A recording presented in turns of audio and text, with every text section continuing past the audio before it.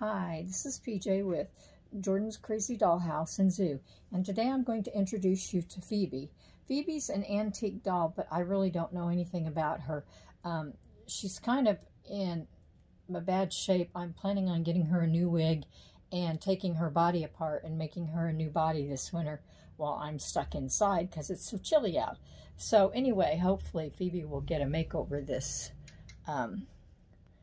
winter, but she wears about a size 18 months to a size 2. She's got 1/4 arms and 1/4 legs, and but I fell in love with her. So I got her off of the marketplace on Facebook, and I just fell in love with her and had to get her. I got her for like $20, I think, and I just had to have her. And she's really pretty cute doll, and like I said, she's supposed to be an antique doll. She does have some numbers on the back of her head, but they're really hard to read because they're worn, and she's old, and her wig is really coming off, but it's not in very good shape anyway, so I want to get her a new wig. So if you think of what kind of wig she'd look cute in, let me know. Just comment in below and tell me what kind of wig you thought she'd look adorable in.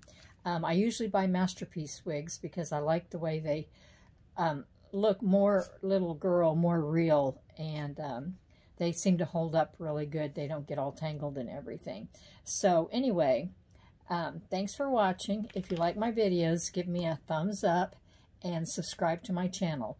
And Phoebe says hi, and she says thanks for watching her, and she says please give us some ideas on some new hair. Thank you, everyone. Bye-bye.